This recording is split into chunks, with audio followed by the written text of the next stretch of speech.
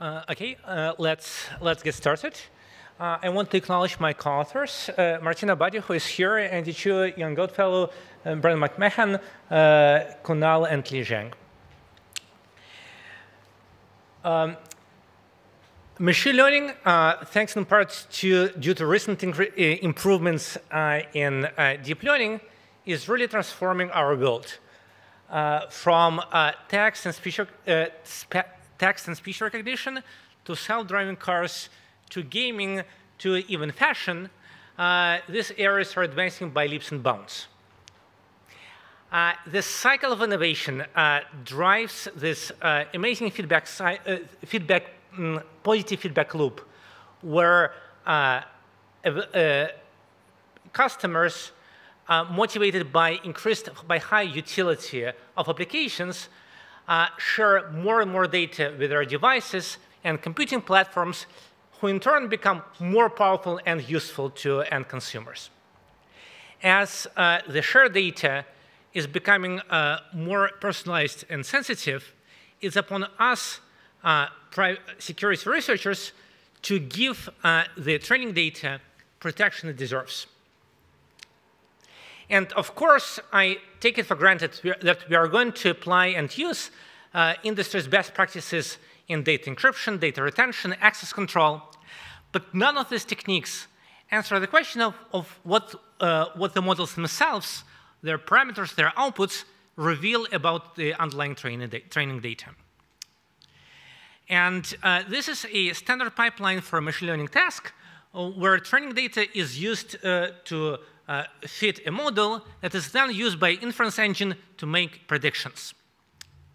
Even though we might only care about privacy of the predictions that users see, an adversary is generally able to feed its own inputs into the inference engine.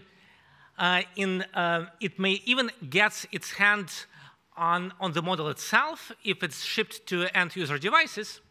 So our best bet to protect privacy of training data is ensuring that the model itself is privacy-preserving. And the focus of this talk is going to be on this transformation of taking training data and fitting a model that preserves its privacy. And here I want to call out what I term a privacy learning or machine learning privacy fallacy that you can hear from machine learning researchers or data scientists who would say that a well-trained machine learning model would preserve privacy of underlying training data because, well, it's good, it's trained on massive amount of data, and I won't challenge this belief. And these are reasons why I believe, I think that this is actually wrong in many important cases. So first, there are examples of good quality machine learning models that just fail to protect privacy. One example would be a recommender engine based on user-to-user similarities. If an adversary is able to come up with a profile that comes sufficiently close to yours, the system will happily fill in the gaps if it is based on user-to-user similarities. Support vector machines. It's a well-known machine learning technique that by design and explicitly includes as part of its model records from the original data set. Then models can be very large, can include hundreds of thousands or even millions of high accuracy parameters. And I challenge anyone to argue that these models protect privacy of underlying data. And the burden of proof must be on people who make such claims. And there's also empirical evidence to the risks that presented by machine learning models. There was a paper from last year's CCS that demonstrated that extracted images from a face recognition system that looks suspicious like an image, like images from the underlying training data set. There's a very recent work by Shocker and others out of Cornell Tech that demonstrated a powerful membership inference attack on a machine learning system. Before we think about ways of doing machine learning with privacy, let's understand how it's done without privacy. So this is a very rough recipe for the pipeline for deep learning training. So we have to pick a loss function, the function that we want to optimize. We take account of available training and test data sets. We choose a topology of the network. We select the training algorithm, and we decide on hyperparameters such as the stopping rule or the learning rate, and we run it to completion. In this work, we'll be using softmax loss, which is a differentiable proxy for the accuracy of the classifiers we want to train. The training and test data sets are going to be two standard data sets used in machine learning, which I'll introduce in a few slides. But it's important to note that the yardstick by which we measure our progress existed prior to our work. So we keep ourselves honest by comparing ourselves to existing to prior art. For the topology of the network, we'll be using layered neural networks, and this is an example of one. We'll be using a fairly deep neural network. We'll be using a much shallower network that consists of just a few layers. The training algorithm is going to be stochastic gradient descent, which I'll explain over the next few slides. So the plain gradient descent optimizes or minimizes a loss function by starting somewhere on the parameter plane and then updating the parameters in the direction where the loss function decreases the steepest. Algorithmically, it consists of computing the gradient of the function, making a step in the direction opposite of the gradient, and do it again. Computing the gradient of the loss function can be a rather expensive proposition because it requires visiting every record in the training data set. So instead, we'll be running a stochastic gradient descent, which is an approximation to the loss function, which approximates it on the small sample of the training data.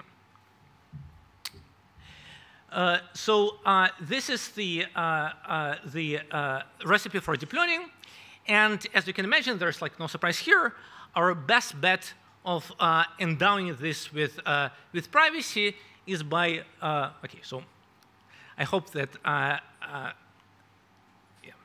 is endowing this is to use differential privacy.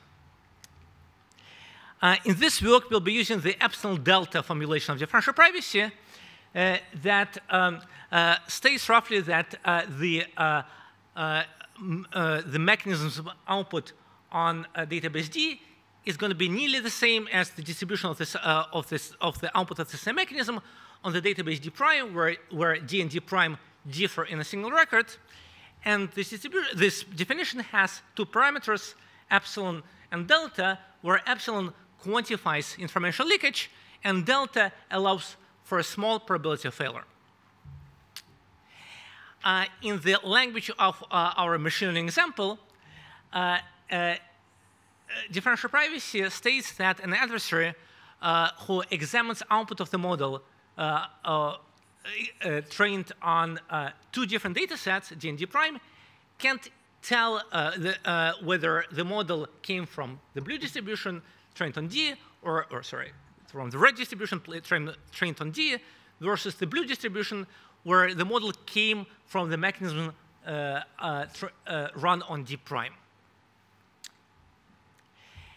An important mechanism that we'll be relying on is going to be the Gaussian mechanism that approximates an arbitrary function with a real-world output or a multidimensional output by adding a noise sample from the normal distribution, where the parameter of the noise is calibrated, is selected on the basis of the function's L2 sensitivity, which is defined as the maximal distance of the function's output in the L2 norm on the adjacent databases D and D prime that differ in a single record.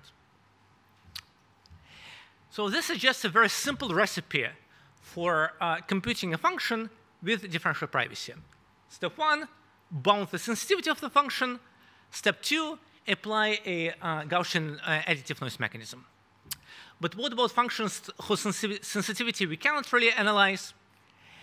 Here, a very useful property of differential privacy comes in useful, which the property is that differential privacy is composable and additive.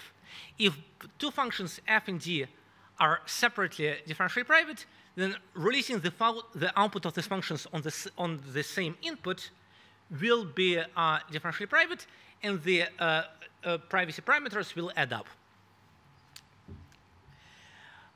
So it suggests a recipe for computing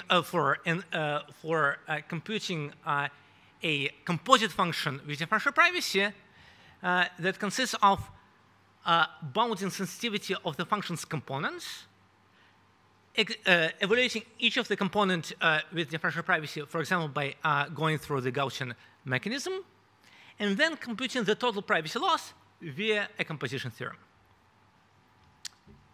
Now I want to merge these two threads in the stack together. We want to do deep learning with differential privacy. So that was our recipe for deep learning. And we'll be evaluating our algorithms on two data sets known affectionately as fruit flies of machine learning. The first data set consists of handwritten digits, 60,000 of them. The second data set consists of 60,000 small colored images drawn from 10 classes such as cats, dogs, airplanes, ships. And in both cases, the problem that we'll be solving with machine learning models is classification task of correctly classifying these images. As the first step in adapting the existing recipe to differential privacy, we'll add a layer, a projective layer, that will compress the input space by projecting to the principal components. We'll be using a principal component analysis that will learn with differential privacy. Then we want to adapt the stochastic gradient descent to differential privacy. And just following the recipe, we'll be achieving differential privacy of each individual step of the stochastic gradient descent. This is not, this requires some work because by itself, the gradient is not necessarily bounded. So we propose an algorithm that computes the gradient together with its per example sensitivity. And if the sensitivity is too high, it will scale down the gradient, making sure that its norm doesn't exceed a threshold, a certain threshold. Then we'll be applying the Gaussian mechanism at each step of the stochastic gradient descent. Finally, the hyperparameters. It looks like it's the step which is the easiest because we only have to run our models so many times, like really a few dozen times. So it doesn't. The privacy budget that we spent on this step is really minimal. And the first time we run a system with the parameters chosen on the basis of what we knew how non-private systems are require. So the first time we ran a system until it produced, it achieved accuracy that was kind of decent, and we computed its privacy loss, we were very disappointed. So we achieved epsilon of about 12,000. Which is, and remember, the adverse disadvantage is e to the epsilon. So we are talking about the privacy loss, or the adverse disadvantage, of being e to 12,000, which is really a ginormous number. And it only holds with probability 90%. With probability 10% can be worse. Okay, so we need something stronger, and indeed, there are advanced composition theorems that would give us much, potentially would give us much better privacy laws.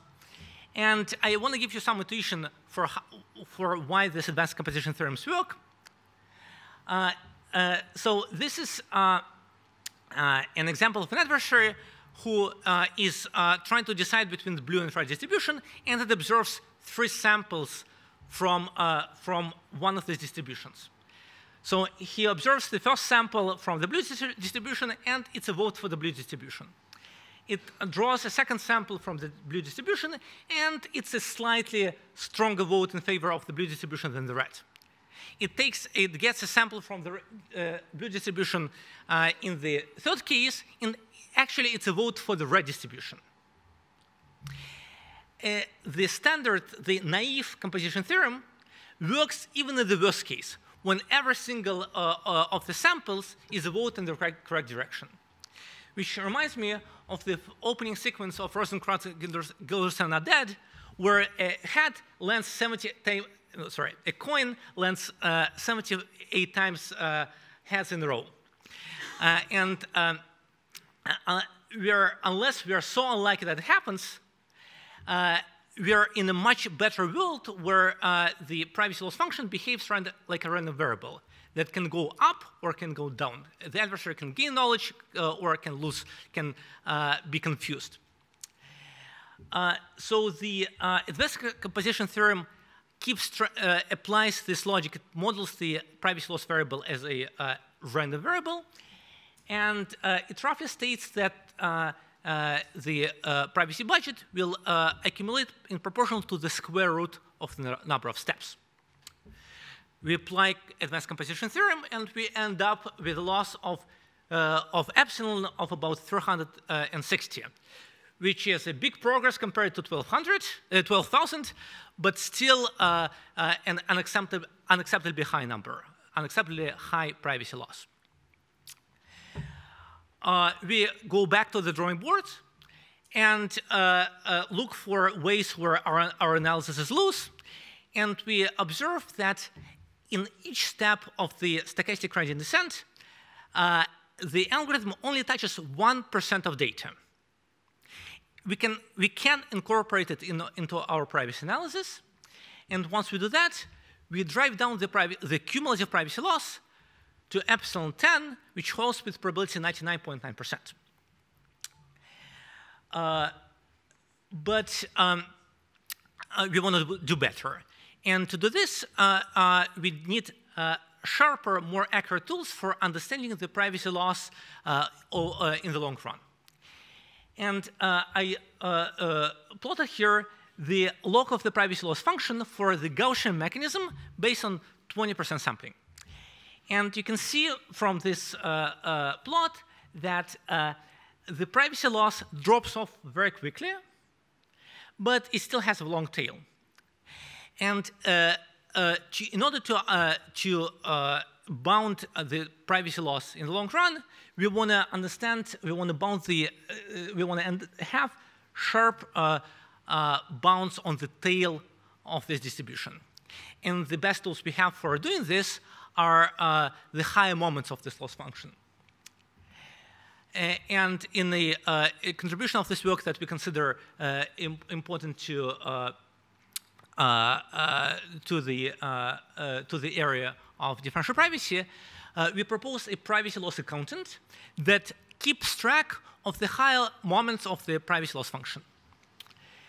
Once we apply this analysis that requires some numerical computations, we end up with a total privacy loss, which is 1.25, which is below the industry accepted standards of that are used currently in Chrome or in Apple iOS 10. And this privacy loss holds with probability 10 to the minus 5, and we can get if you want to get epsilons for smaller deltas, we can easily extract those from our analysis too. And here I want to stress the fact that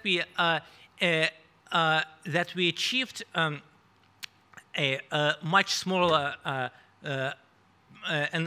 privacy loss of the entire algorithm by going back and revisiting our analysis. We didn't change a single step in our original algorithm.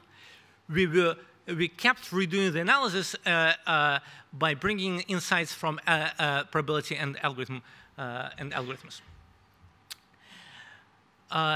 So let me bring up the results of our work.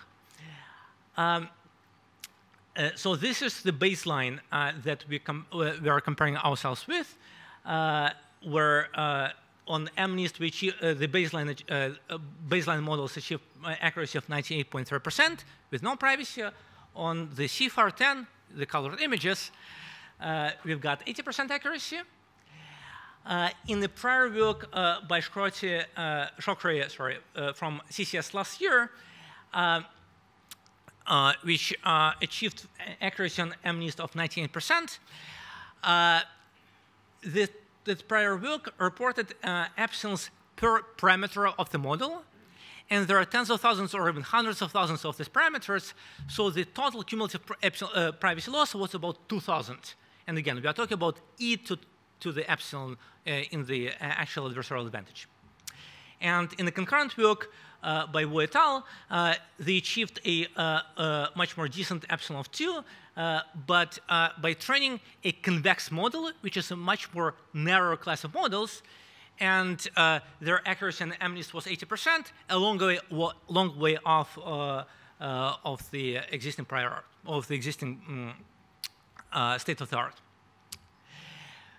So finally, these are our results.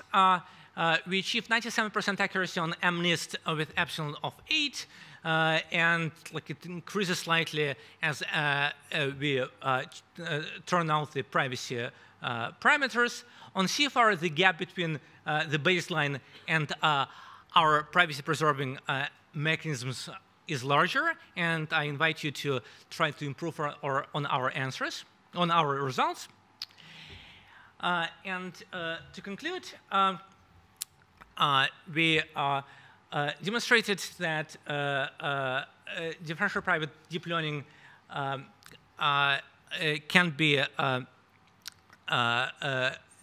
can achieve reasonable accuracy numbers. We ran our analysis on publicly available data sets, encouraging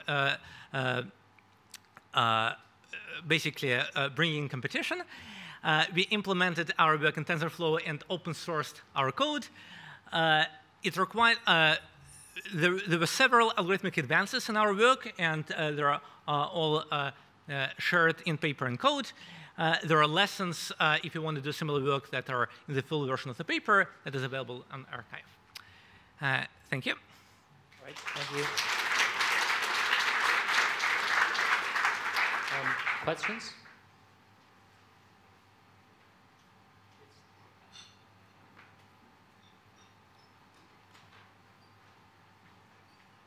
Okay. Great work first. And okay, here is my question. So could you give more explanation on why choose Gaussian distribution instead of Laplace or exponential mechanism in noise perturbation part? Yeah. So this is a very simple question because the Gaussian distribution is more concentrated. So it gives somewhat weaker privacy guarantees because Gaussian distribution doesn't achieve pure differential privacy, but because it tails drop off more quickly, then it ends up being having a much smaller variance. But intuitively, it's usually the exponential mechanism can get the best utility performance. So that's okay, so for the exponential mechanism, strictly speaking, any mechanism can be cast as an exponential. So by saying that you can cast any differential private mechanism as an exponential mechanism. So exponential mechanism doesn't really narrow the space of mechanisms. okay. Thank you. More questions? Hi, this is Xin Yixing from Penn State University. Yep. I have two questions, actually. The first question is, I realize you use PCA in front of a neural network. That's correct. And one of the big advantages for deep neural network is it deal with high-dimensional data. Yes. That is the reason it gives us better performance. For PCA, when you do the dimension reduction, apparently you will see the performance drop out significantly. That is also shown in your slides. So my question is how practical this solution could be in the real world. That's my first question. So I don't think that the drop-off in the compared to the baseline can be attributed is mostly due to the PCA step. I don't think it's true. The PCA is actually, at least on the MNIST CFR datasets, doesn't lead to big drop in performance. And the PCA, I think it compresses the input images by a factor of 10, but it's a projection to the principal components, so really kind of the information is mostly preserved by the PCA step, so I wouldn't roll it out completely. Yeah, my understanding is when you deal with the MNIST data set, it's definitely include, because it's white and black, it's definitely included a lot of not quite useful data. So that's the reason when you do the dimension reduction, you still see the performance maintained in a high accuracy. But actually, when you deal with the CFR 10, maybe CFR 100, I don't know whether you did that or not. So that included a lot of colorful information. We'll do the dimension reduction, it's definitely lose a lot of useful information. That is my personal understanding. Okay, that's the first statement. Yeah. The second question that I have is how possible this approach could apply to other deep neural network architecture like RNN, recurrent neural network. Okay. So our hope was to, so that's an excellent question and something that is on our plates. But we hope that this work is general enough and its lessons are transferable enough to other types of neural networks. So in particular, the stochastic gradient descent, what we do can be generalized to all other methods that are based on gradients. So I would say that it's definitely, it might work, or it might require some new ideas to make it truly practical. Okay, thank you. Time for one more question. Hi, thank you for the talk. I wonder if you ran model inversion on the networks and if you have an intuition of how the results look like. Sorry, can you say again? If you run the model inversion attacks by Fredrickson et al. We haven't run the attacks themselves. As Fredrickson et al. Say, differential privacy is a defense against their attack.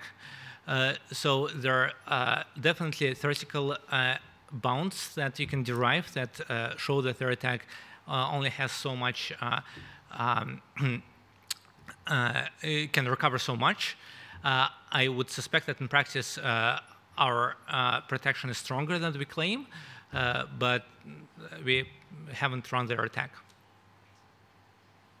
All right, let's speak again.